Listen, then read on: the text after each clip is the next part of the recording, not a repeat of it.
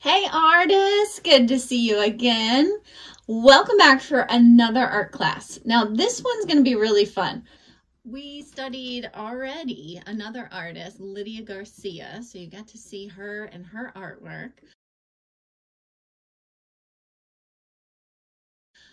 We talked about ex-voto paintings already, so you've learned about paintings that show how to give thanks or ask for protection, maybe even have a prayer or a blessing on the back of it for the person who buys the painting. So those are a traditional Hispanic art form, and so I wanted you to learn about that. But for us, we're going to do it a little differently, but we're going to make it our own. We're going to use that idea of ex-voto, giving thanks, and we're going to think of a specific time that we needed help, we needed protection, and we were able to get that from someone. It could be mom, it could be dad, it could have been a neighbor. Someone helped you, and that's what we're going to use for our inspiration for our artwork. And then what we're going to do is we're going to go through how to draw a person, because you're going to need to draw yourself. You're going to need to draw this other person that has been helping you or has been there for you, and sort of show the event or show what they've done for you in your artwork. So we're going to go over that in a minute. So just like we try to always keep it really easy, really simple for supplies so that we know you have them at home, paper, a pencil, and a black marker, and then all you need is something to add color with. So no big deal on that. It could be markers, crayons, colored pencils, whatever you have, just so that you can add color to your beautiful artwork that you're about to make. We're going to create it like a drawing, just because I know that you all have these materials at home. When we get back to the art room, yeah, we're going to break out those paints. We're going to get rolling. But today I just want to make sure everyone has these materials. So we're going to start with a drawing in the ex-voto style. Ex-voto, what does that mean again? Oh yeah, to give thanks. So what we're going to do is we're going to start with creating, just like in those examples, I'm going to create a box. And you can create your box about this size. No big deal, something around there. I'm going to go around this with the black marker so you can really see what I'm talking about here. Okay, and then you know what else we're going to create? We're going to create another box, because below this is where I'm going to write a little story, a little something about this person that I'm so thankful for, this person that has been there for me, this person who has done something really special for me. I'm going to make a box here, because that's where I'm going to write my little story about this person. Okay, so a lot of times people get a little crazy about drawing people. Okay, so people, they want to draw stick people and make it really simple. We're going to make it really easy, but it's going to look way better than stick people. So the first thing we're going to do is we're going to look at ourselves in our Zoom screens. Yeah, we got to stand up because we need to look at our bodies. So we're going to do that first. All right, so now we're sitting back down. You got to see how the body looks when you're standing up, when you're moving a certain way. Think about your story that you're going to create and what you were doing in it. Were you sitting or were you standing? Were you running? I don't know, but that's how you're going to be creating your body. So let's do some examples on how to draw a really simple human body, because you're going to need to draw you and you're going to need to draw whoever this is about. Okay, just like last time, we're going to talk about that word symmetry, which is when something's the same on both sides. Because with your body, yeah, it's going to have symmetry because you have an arm on both sides, right? You got a leg on both sides, so you're going to have a symmetrical body. So easy ways to do this. So I'm going to take the shape of my head here. I'm going to do an oval. Okay, so I've got an oval shape here. I need a neck, so Sometimes we forget about those and we really need those. That's kind of important. So I'm going to make a neck. All right. And now a trick. It's always good to have tricks. You can always use your pencil to measure things. I'm going to take my pencil. I'm going to measure the width of my head. Okay, so right there. Now, to know how big your shoulders should be, and you can always adjust this. Like if you have a wider shoulder area, then you can make it wider. If you're really thin and really small, you can make it smaller. But basically, you would take that and double it. So I would put this line. So I have, this is my width.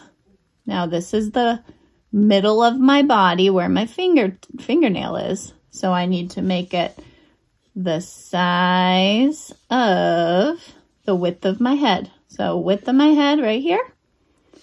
I'm going to double that. So 1, 2. Okay, and if I want to just mark that, where those are going to go, it will make the width of my shoulders pretty accurate. So I've got my head. I've got 1, 2. Okay, that gives me the width of my shoulders, which would look basically something like this. All right, and we're not getting too worked up here. We're just doing the outline of our body. Okay, so then I can add this down here. I can start to add my arms. I can add the inside of my body. Okay, so let's say right in here, the inside of my body, I can create my shirt. And then instead of making a stick person, let's create actual arms. Okay, so actual arms coming down. Now, depending on what you're doing with your body, I'm going to just do one that's pretty basically kind of standing. So I'm going to bring this down. And I'm going to bring legs down. Okay, and then the hands. Okay, so your thumbs are towards your body. And then you can add your fingers. Add your 4 fingers. Okay, thumbs towards your body. Add your 4 fingers. Okay, and we're going to just make it nothing crazy here. That thumb looks very short. Let me lengthen that up. That's why we go with a pencil first, right? So you can always change it then. Okay, so then I'll go over these lines. But I'm just doing 4 fingers. It's hard to do with the marker, but you get the idea. Okay, 4 fingers. Thumb, connect. Okay. And I'm going to bring this part in. So I have the top of sort of the chest area here.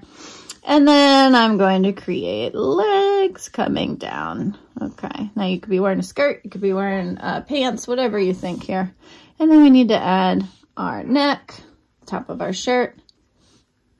You know, something like that. Okay. So that way we have a figure rather than just a stick body. And then we need some hair. So just like before, you could just outline your hair. Now we do have the top of our headline there, but that's okay. You're going to color that in. So I'm just outlining it, and then I can just color that in as I go. You can create your face, your expression. We've been doing lots of portraits, so I feel like we're in good shape about that. All right, so let's do it again. So my portrait, I have a female here, but I'm also going to make the person that whoever I'm very grateful for, thankful for, I'm going to put over here. Okay. And so let's have another oval for the head. Okay. And then if I measure it about that wide, so I'm going to go right about there. And then right about somewhere around there. That just tells me about where the shoulders are. Okay, and then I have a neck.